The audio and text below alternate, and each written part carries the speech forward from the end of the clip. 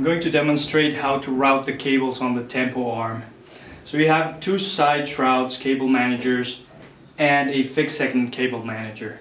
So the first step is to remove the shrouds by pulling away from the arm. And you do the same with the cable manager of the fixed segment. You just pull sideways and open it up. Once you have your side shrouds, you snap your cables into the slot.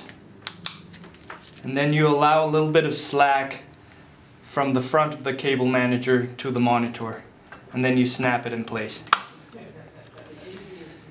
You take the second cable manager, same thing, run your cable through the snap, allow for a little bit of slack.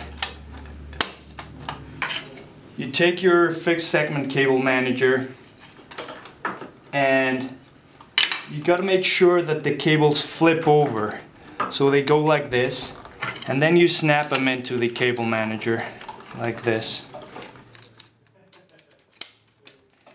And you have to allow for a certain amount of slack as well. And once you have your cables like this, you can go and engage them in the middle